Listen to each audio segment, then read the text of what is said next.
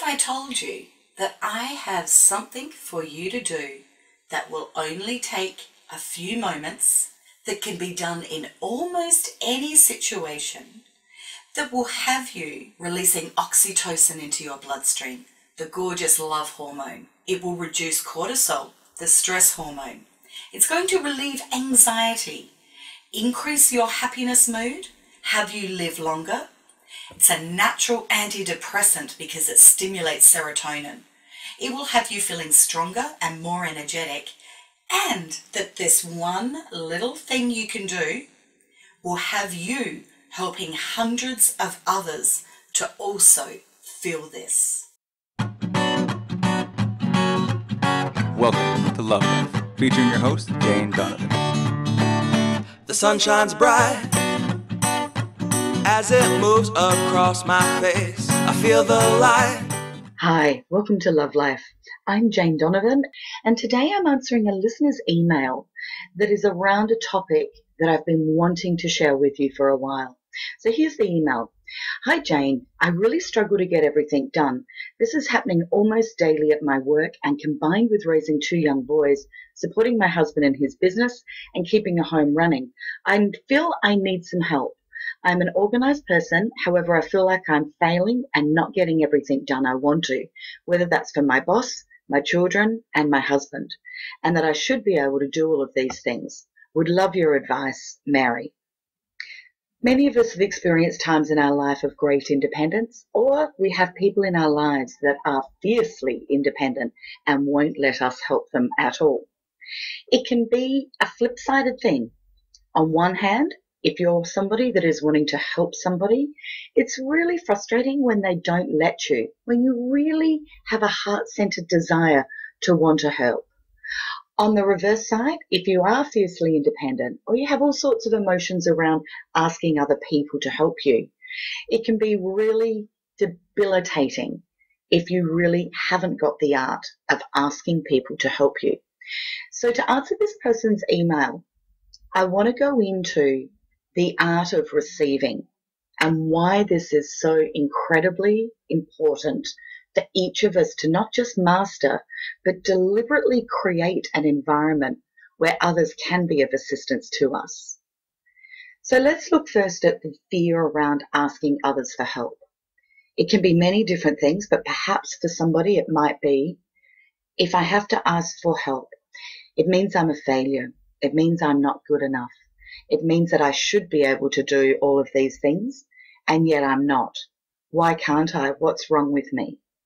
Everybody else seems able to do all of these high standards that everybody has running around in life.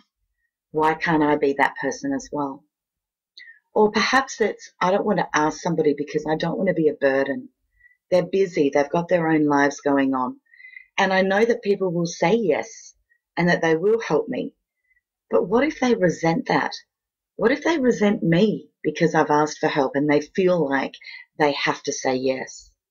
Or what if they are somebody that's a people pleaser and they can't say no, and therefore I'm really imposing on them even more? So it's just better to not ask. The reality is, if this is you, I want you to stop for a moment and think about when you are giving to somebody else, when you are of assistance to somebody else. How does that make you feel? Now, I'm going to take a guess here that the answers would be, it makes me feel good, it makes me feel useful, it makes me feel like I'm contributing, it makes me feel like I am loved by the person that I am giving the service to, it makes me feel a whole lot better about who I am as a person. I like to be of service to others. I want to be able to help. I want people to ask me. I want people to know that I'm reliable, caring, compassionate, empathetic, that I can get things done and I can be the go-to person that can help them. And so the chances are you're experiencing all of that when someone asks you to help them. So here's the tough love sledgehammer. How can you deny that in another? The opportunity for them to heal whatever is going on for them. Maybe they want to feel useful. That's healing. Maybe they want to feel loved. That's healing. Maybe they want to feel validated. That's healing. Or clever, or kind, or worthy. How can you deny them that opportunity to experience that? So when you are incapable of saying, yes, I would like your help, you are denying that person that moment to feel all of those gorgeous things about themselves. When we allow another person to help us, we are validating who they are. And you don't know what they're going through. They may really need to feel all of these things in this moment. They may desperately need you to say, yes, I would like your help. Thank you. I want you to really sit in this. Because if you want to be somebody that changes the world, and the world is your world, the people that you are connecting with on a daily basis, if you really want to be spreading the love potion everywhere, if you want the world to be kinder, more compassionate, more supportive, more loving, then it has to start with you allowing that into your life. It's all well and good to be somebody that says, I am feeling so good about myself and I like who I am because I am of service to others. But I challenge you, can you allow others to be of service to you? And I really want you to get this lesson, because you might have a fear around, oh, but she's so selfish, or you might have a fear around she's always asking for things to be done. You don't necessarily even have to ask. You have to listen to the people that offer their service. People are offering all the time. They will say things like, how are you? You say, I'm so busy. And the next thing out of their mouth will be, well, is there anything I can do to help? Or please let me know if I can help at any point. And likely the next voice in your head is saying, oh, they're just saying that to be nice. They don't really mean it. But now that you are starting to understand what it is that they get from that, the amazing feelings of validation, of being of service, of feeling good about themselves, how can you not say, yes, please? One of the most beautiful wisdom gathering experiences I believe you can achieve is when you do give another the opportunity to give. So the art of receiving is so incredibly important in the ripple effect of healing throughout our planet. I've chosen a couple of YouTube clips that I want to share with you that really were the top few that were floating around the internet of great acts of kindness, but particularly to show you how vibration, attraction, cause and effect really can play out when you can master the art of receiving to make great change on our planet. Mrs. Vashore, a high school head teacher in New Hampshire, had unfortunately been diagnosed with a rare and aggressive form of cancer, but she still put on a brave face and went into school and carried on with her life as normal. Then, one day at school, the students gathered up and presented her with $8,000 towards the cost of her treatment. The head teacher was completely overwhelmed by the random gift and the small sacrifice all the students had made. See, the students knew about it all along and were supposed to be going on a class outing. But instead of going, they all decided to give the money for their trip to the teacher instead. The students said their head teacher is completely selfless, and that made them want to be selfless too. Mrs. Vashore will be taking leave for her cancer treatment, but said it was a beautiful experience as an educator, as she worked so hard to try and help cultivate kids who care. She was extremely proud of her students for being the embodiment of all that she taught. The students have said that this was only the beginning, and that they'll continue to raise funds for their beloved head teacher. Now imagine if Mrs. Vashore had an issue with receiving. I think this is pretty easy to imagine. So we've got this gorgeous high school teacher who is so heart-centered and committed with selfless acts on a daily basis to all of her students. It would be so easy for her to go into perhaps low self-worth. Perhaps she didn't feel worthy of being able to receive this gift from her students. Or what if she couldn't cope with the guilt of the students not going on their excursion or their trip away, which was where they originally sourced the first lot of money to support her? It's pretty easy to imagine someone saying, I can't accept this. I really want you to go on your trip. But no, she had the self-worth of being able to receive. But not just that, I wonder if Mrs. Vasher really did have a great understanding of how important it was for her to receive from her students so that they were not being denied the amazing feelings within themselves of what it feels like to give. A young lady named Dominique had just finished her night out and realised she had lost her bank card and couldn't pay for a taxi home. A homeless man named Robbie saw her situation and offered her £3, the only money he had in the world, which he gladly gave away in return for knowing Dominique would get home safely.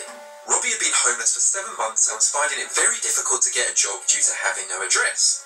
Dominique woke up the next morning and was so touched that someone with so little could give away his very last penny to help her, so she decided to repay his kindness.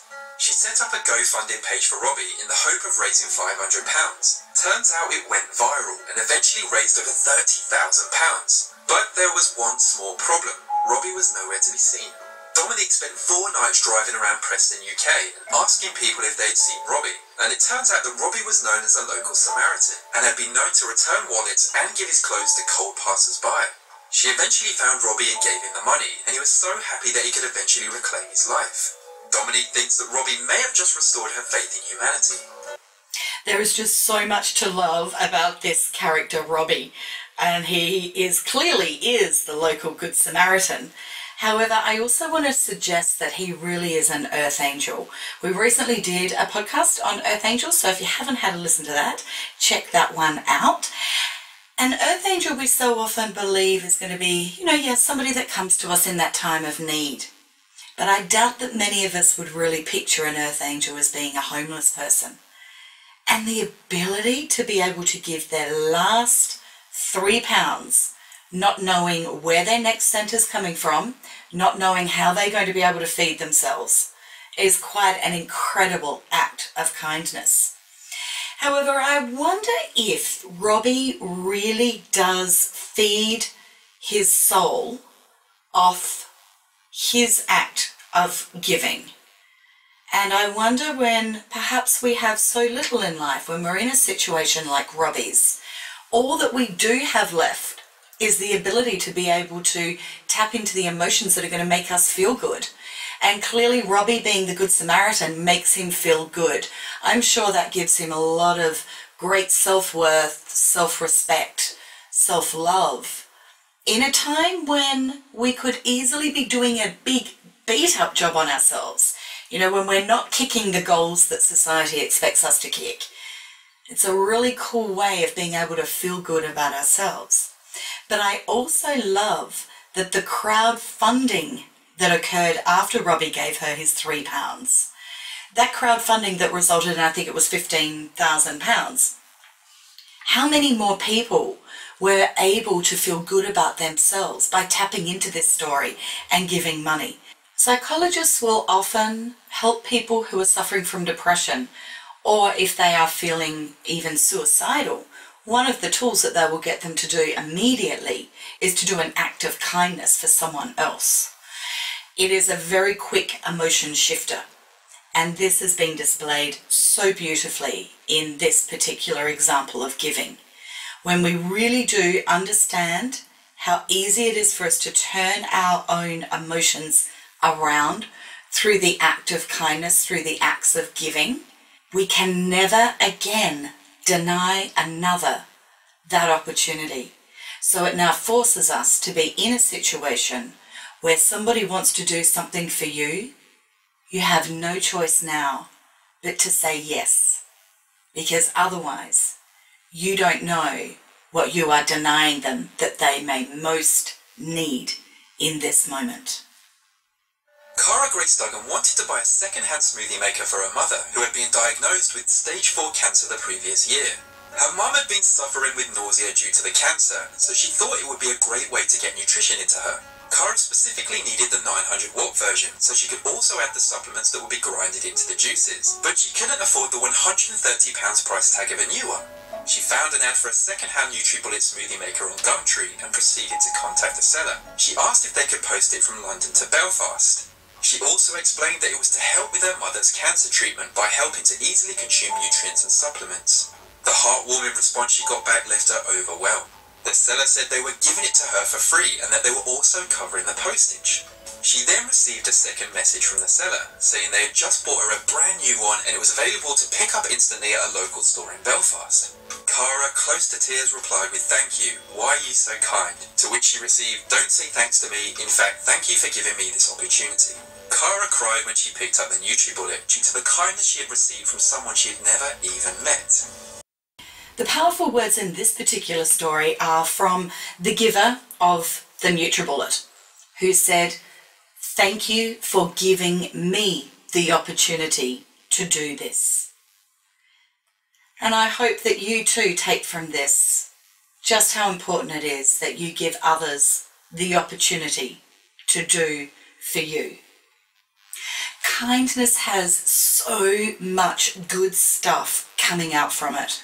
It sounds so basic to say, "I'm kind," or "oh, that person's kind." And unfortunately in Western society, it's actually got a bit of a bum rap for not being very cool. I can remember going for an interview way back in the 80s, and they asked me to share a few qualities of what I felt were my strengths. And one of the things I said was kind. And I'll never forget, they rolled their eyes and said, "We don't really see that as a strength." I couldn't believe it. Well, thankfully, one random act of kindness at a time, that is changing the world. But there's some really cool science behind kindness, and I wanted to share this with you. Did you know that kindness can be taught? We're not just born with it, it can be taught. So if people have been born with it and lost their way, it can be taught again. So a researcher from the University of Wisconsin says it's kind of like weight training. We found that people can actually build up their compassion muscle and respond to others suffering with care and a greater desire to help. So that's good news. Another fact that I love is about oxytocin. Now, as we know, oxytocin is the bonding hormone. It's the love hormone. It's where the baby bonds to the mother to the baby. It's the lovers bonding together. Well, apparently, witnessing acts of kindness produces oxytocin. Now, this is really cool because this means you don't even have to be doing the act or receiving the act. You can just witness it. Apparently it lowers or it aids in lowering blood pressure and improving our overall heart health. Funny about that, get the old heart into it. So oxytocin also, of course, increases our self-esteem and our optimism, and it's extra helpful when we're either anxious or shy or in a challenging social situation. Now, another great fact about the positive effects of kindness is that it's experienced in the brain of every single person who witnesses it, improving their mood and making them significantly more likely to pay it forward. So this fact alone means that one good deed, like in a crowded area, it can create a huge ripple effect and improve hundreds of people's lives, or hundreds of people's days, I should say, or moments. And then, of course, if they in turn are motivated to pay it forward, and so on we go. So kindness is incredibly powerful. It's kind of also like the brain's natural painkiller. So engaging in acts of kindness produces endorphins. What that means is that if you are in a flat mood or a negative mood, or maybe you're feeling anxious or you're feeling depressed, by doing an act of kindness, even if you've got to dig really deep to do it, it is going to produce the endorphins that are going to help you to have a natural painkiller. Perpetually, kind people have 23% less cortisol, which is the stress hormone, and age 2 times slower than the average population. Now, what's interesting here is that highly sensitive people suffer from massive amounts of cortisol being released. So I think that it's no coincidence that every single highly sensitive person I've ever met or spoken to also is deeply kind.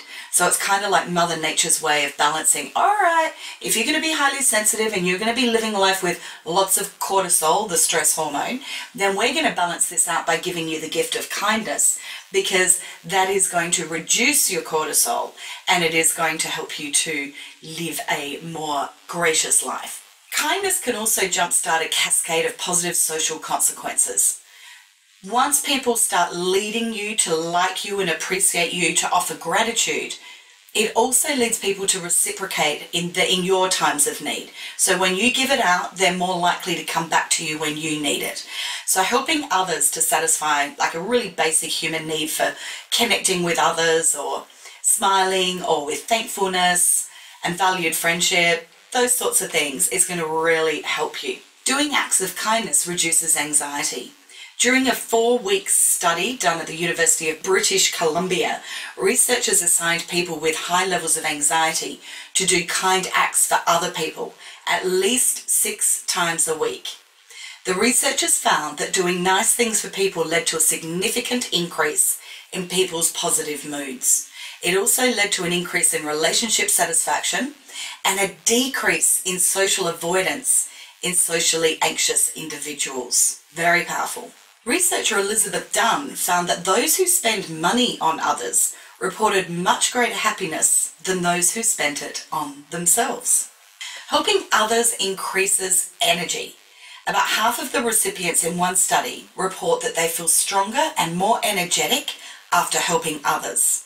Many also reported feeling calmer and less depressed, with increased feelings of self-worth.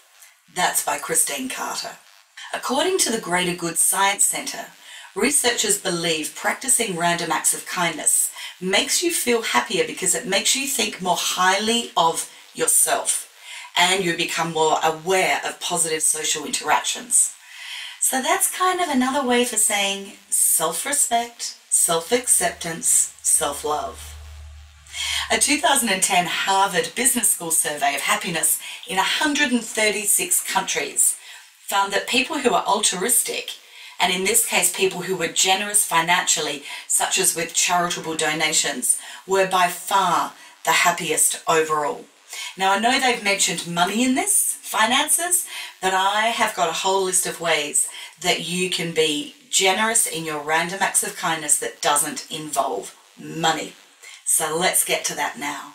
So my all-time favourite one, which I have mentioned on other podcasts, but I'm going to mention it now, is to send random text messages to people that are in your phone. And it doesn't matter whether it's your best friend, a family member, or just an acquaintance. But with these text messages, I want you to send one of appreciation for the role that they play in your life. And the more out of the blue and unexpected it is, the greater the feeling of receiving that is going to be. You can take it one step further and send videos. Use technology. Technology is brilliant for this kind of thing. It is so easy to hit record for a video on your phone and then send that to somebody, particularly perhaps to people who might be feeling lonely or they're going through a hard time. I recently did this to somebody that I know is going through a marriage breakdown. A marriage breakup, I should say. And it was just one of, I care for you, you're wonderful, I'm here if you need me.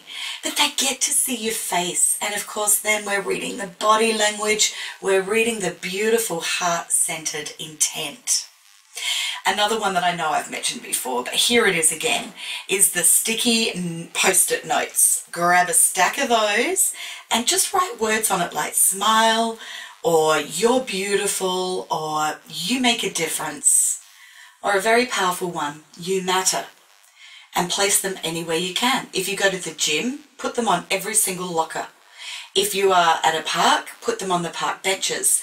At the petrol station, you can put them on newspaper stacks at the supermarket, on magazine covers. I don't know if you get told off for that or not, but it would be a pretty unhappy person that would want to tell you off for doing that. Get creative about that. That's a really cool, fun, easy thing to be doing.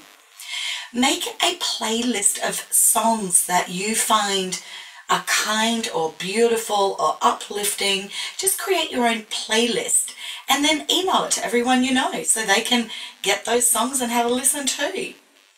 Babysit for free. There are so many people these days that are time poor, their relationships suffer, or maybe they're a single parent and they don't have time or resources to take time out for themselves. So just offer to look after their children for a while for them, for free. something my nana used to do. She used to raise money for a hospital that her daughter actually lived in, my auntie. And so she was a keen gardener, but she didn't have a lot of money. But my nana used to spend the whole year striking plants. Now, I'm not a real green thumb, but I understand that certain plants, you can take cuttings from them, put them in water for a period of time, and the root system will grow, and then you need to pot them. So you do need to have a bit of money, I guess, for the pots. She used to recycle them, though. She used to ask people to give them back to her all the time. She was asking for donations of potting soil or the actual pots that the plants go in.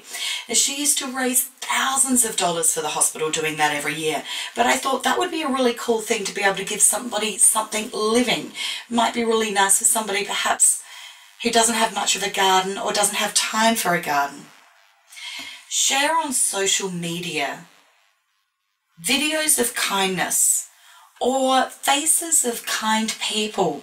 You know, you sometimes see these National Geographic videos that click through of all these beautiful images, and they just make you feel so good. Faces of such kindness. Start putting those through your social media. In fact, why not go further on social media? Why not include a compliment in every single social media post that you do, or every single email?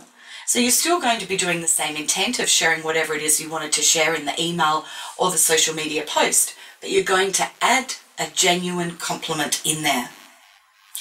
Encourage others with a smile or a comment or appreciation.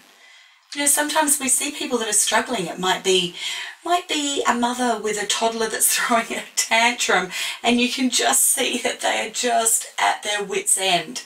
Just smile and give a great compliment. You know, just know that it's all okay. And my final one, listen. Listen more to others. I think that's a beautiful act of kindness.